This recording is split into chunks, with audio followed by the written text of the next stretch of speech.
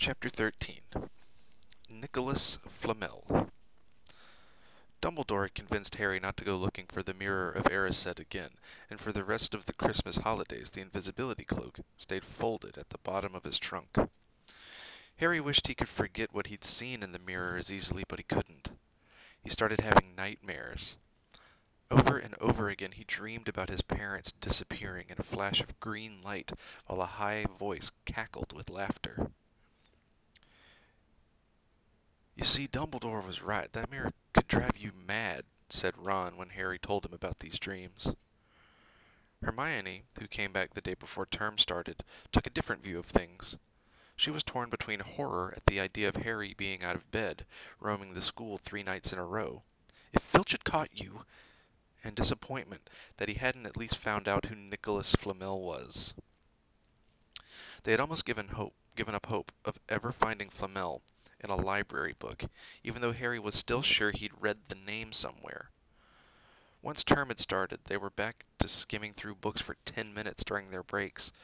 Harry had even less time than the other two because Quidditch practice had started again. Wood was working the team harder than ever. Even the endless rain that had replaced the snow couldn't dampen his spirits. The Weasleys complained that Wood was becoming a fanatic, but Harry was on Wood's side. If they won their next match against Hufflepuff, they would overtake Slytherin in the House Championship for the first time in 7 years. Quite apart from wanting to win, Harry found that he had fewer nightmares when he was tired out after training. Then, during one particularly wet and muddy practice session, Wood gave the team a bit of bad news. He'd just gotten very angry with the Weasleys, who kept dive-bombing each other and pretending to fall off their brooms. "Will you stop messing around?" he yelled. "That's exactly the sort of thing that'll lose us this match. Snape's refereeing this time, and he'll be looking for any excuse to knock points off Gryffindor." George Weasley really did fall off his broom at these words. "Snape's refereeing?" he spluttered through a mouthful of mud. "When's he ever refereed a Quidditch match? He's not going to be fair if we might overtake Slytherin." The rest of the team landed next to George to complain too. "It's not my fault," said Wood. "We've just got to make sure we play a clean game so Snape hasn't got an excuse to pick on us."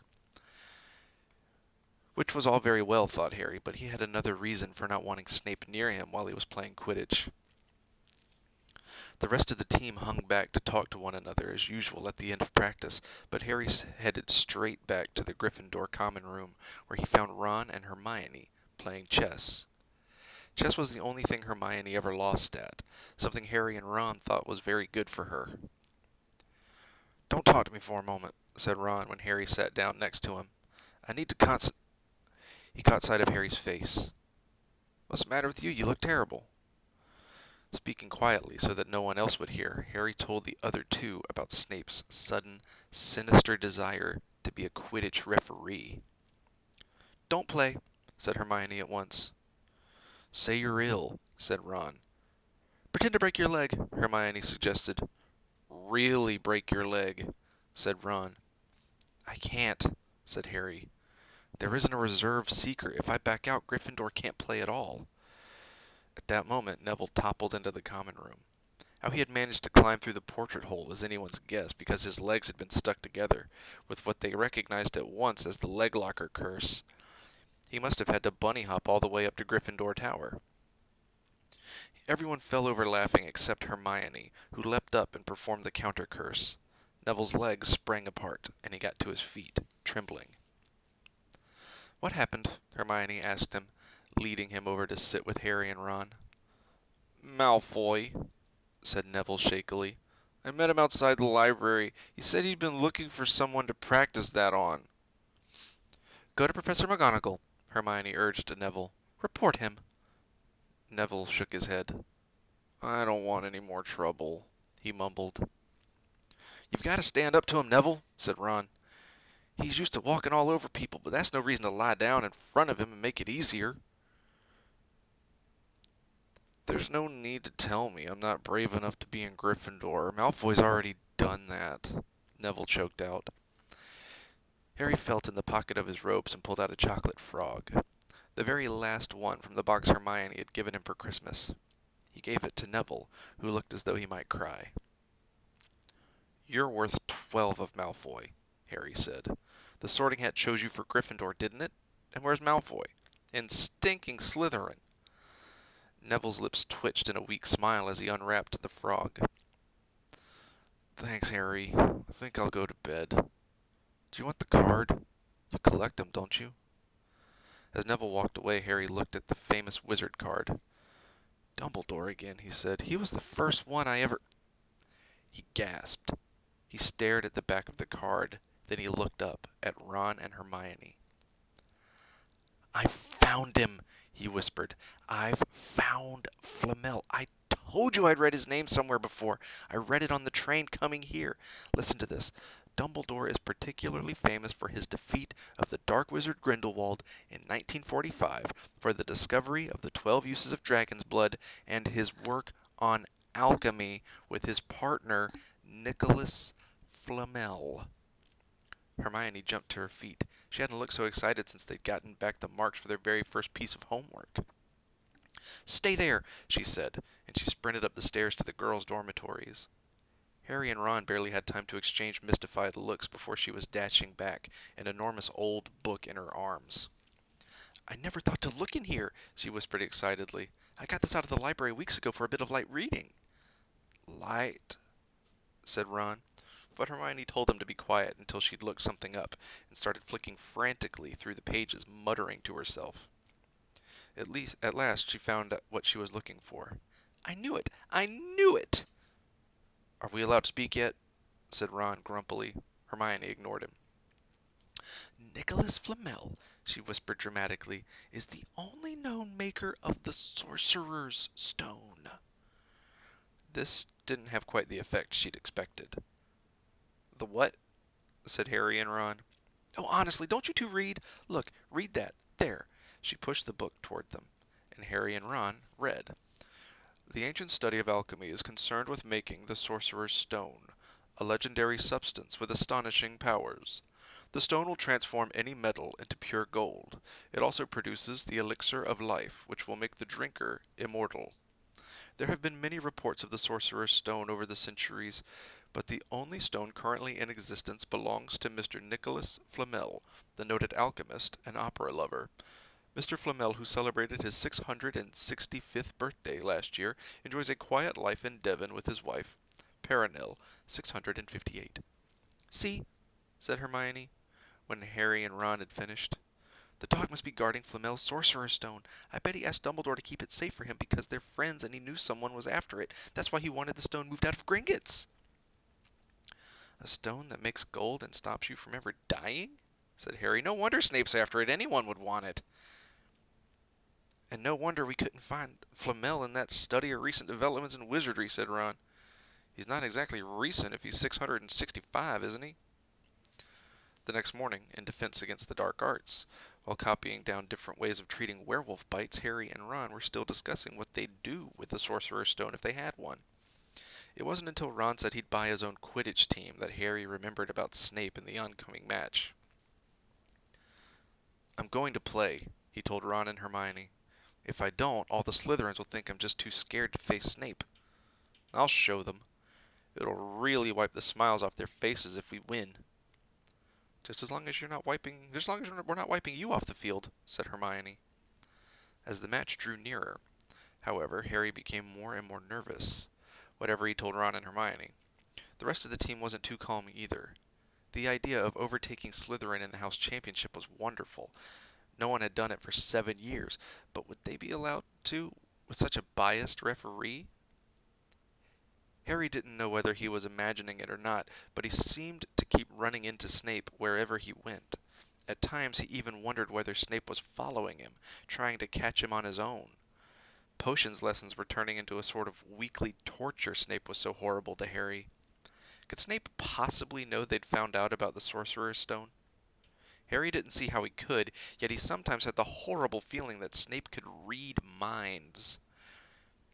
Harry knew, when they wished him good luck outside the locker rooms the next afternoon, that Ron and Hermione were wondering whether they'd ever see him alive again. This wasn't what you'd call comforting.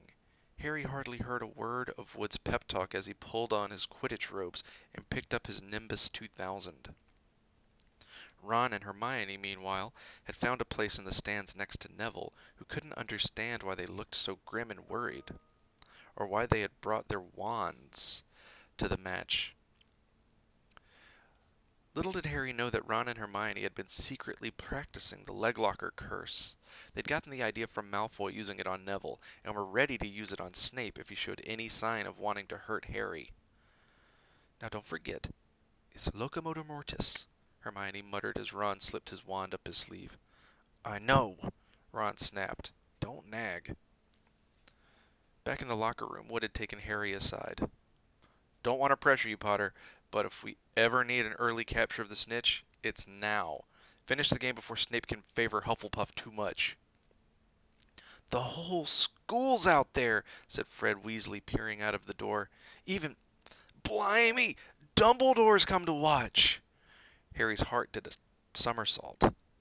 Dumbledore? He said, dashing to the door to make sure. Fred was right. There was no mistaking that silver beard. Harry could have laughed out loud with relief. He was safe. There was simply no way that Snape would dare to try to hurt him if Dumbledore was watching. Perhaps that was why Snape was looking so angry as the teams marched onto the field, something that Ron noticed too. I've never seen Snape look so mean, he told Hermione. Look, they're off! Ouch! Someone had poked Ron in the back of the head. It was Malfoy. Oh, sorry, Weasley. Didn't see you there. Malfoy grinned broadly at Crabbe and Goyle. Wonder how long Potter's gonna stay on his broom this time. Anyone want to bet? What about you, Weasley? Ron didn't answer. Snape had just awarded Hufflepuff a penalty because George Weasley had hit a bludger at him. Hermione, who had all her fingers crossed in her lap, was squinting fixedly at Harry, who was circling the game like a hawk, looking for the snitch.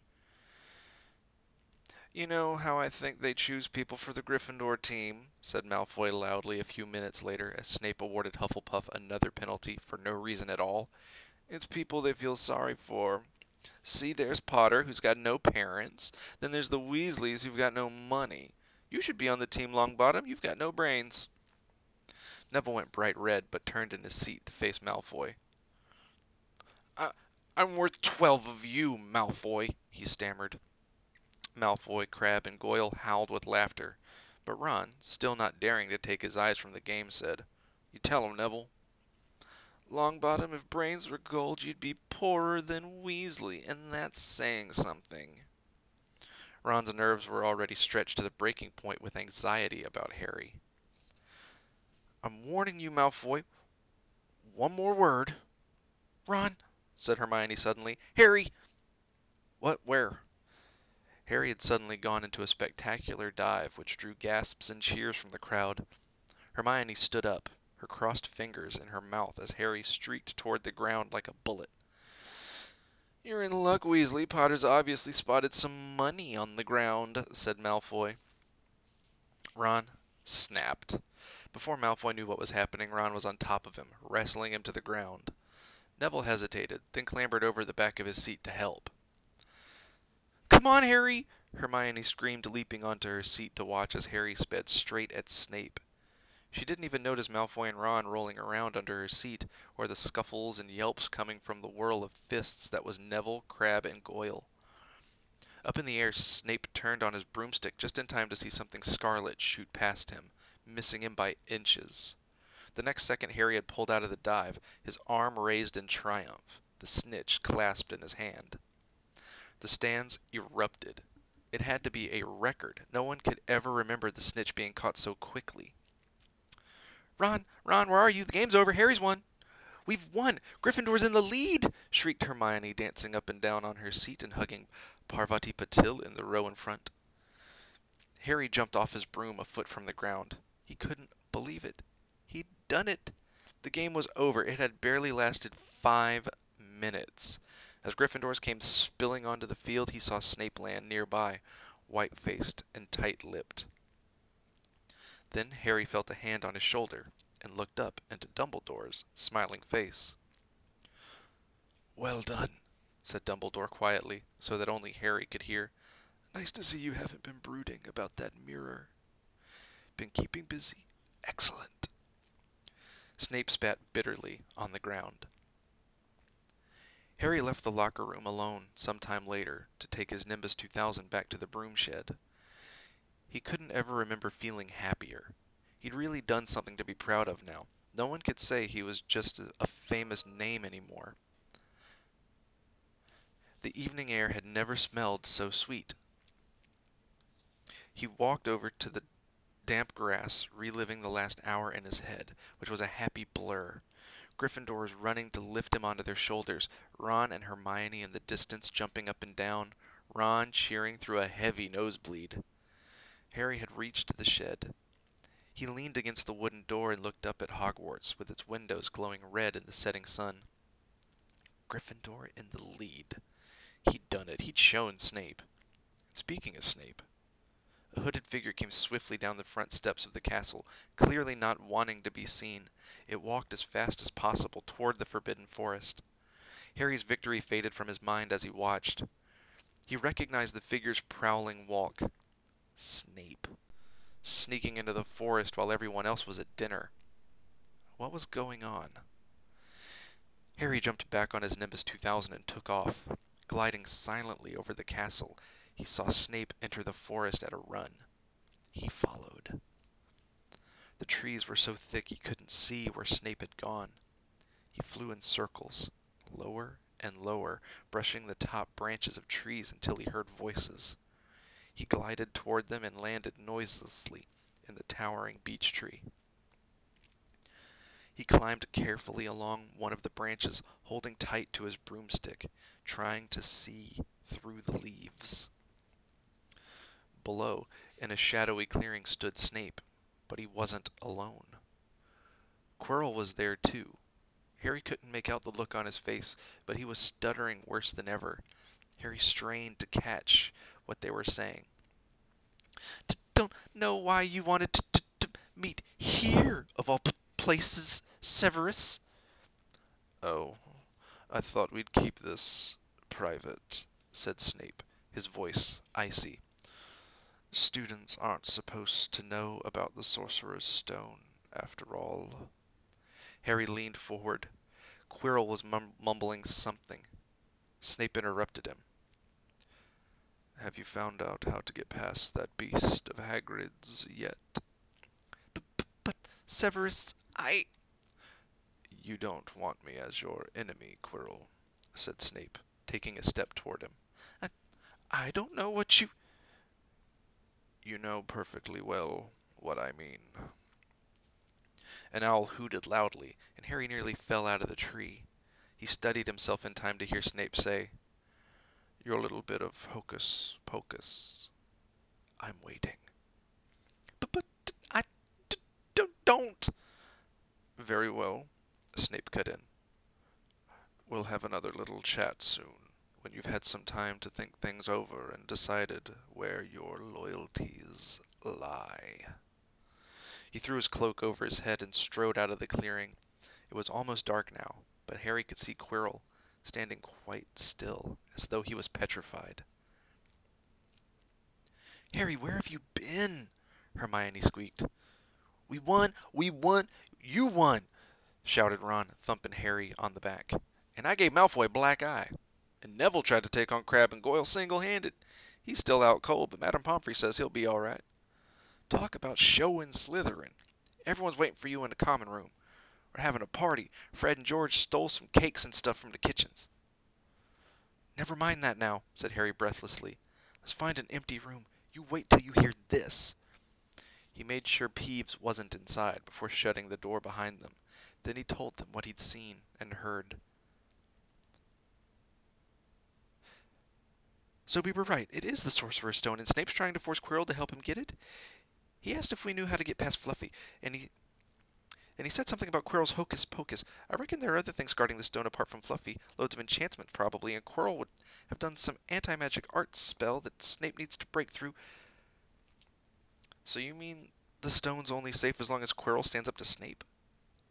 It'll be gone by next Tuesday, said Ron.